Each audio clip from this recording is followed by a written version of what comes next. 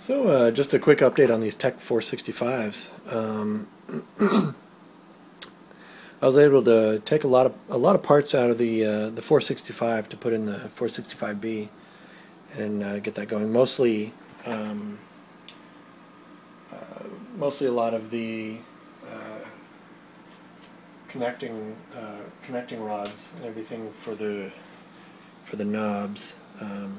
I took a lot of these out of the 465 and put them in the B model just to to kind of take the best of the two.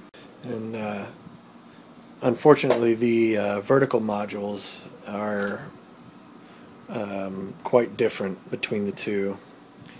You can kind of see this is the actual vertical selector knob. This drum here, and how it interacts with these various capacitors. These are completely different between the two models, unfortunately. So I wasn't able to take parts out of the channel 2 of the 465 to put in the 465B. I did kind of tinker around with the 465B channel 2 though, and I got it to kind of work a little bit.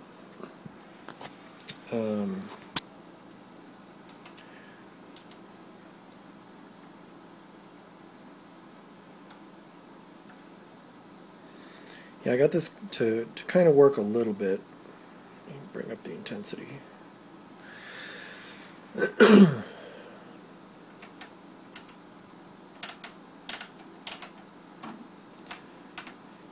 Yeah, you can see it kind of it goes out every now and then, and I can occasionally bring it back in. It works spotty. I guess you'll have to take my word for it, because it's not behaving right now, but it does occasionally work. I think there's just some issues with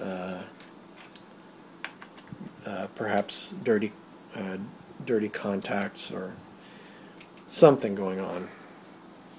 But the channel 1 does work really well. I've been able to actually use this to troubleshoot some other electronics. So that's kind of the progress so far. I was able to sacrifice some of the knobs from the 465. Particularly this nice little ratcheting delay time knob from the 465. I was really impressed by this. It was a really cool knob, and so I wanted to take that from the 465 and put that here in the delay time. This was the original knob that was in this position. And this knob was, the plastic knob was actually broken off, and it was just down to the metal spindle in the middle. So I took this knob and placed it up there, and then took the nice little ratcheting knob from the 465. Other than that, unfortunately, I was forced to just kind of take the other one apart for parts. I'll probably sell some of these parts on eBay at some point if anybody's interested.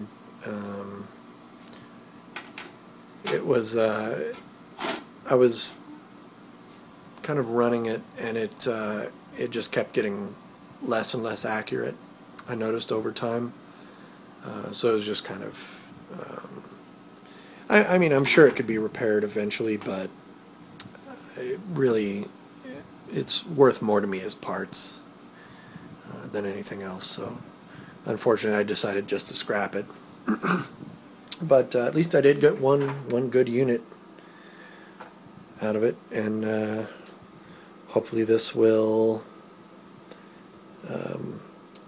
be a good value oscilloscope for me for a while, till I can get something a bit more advanced.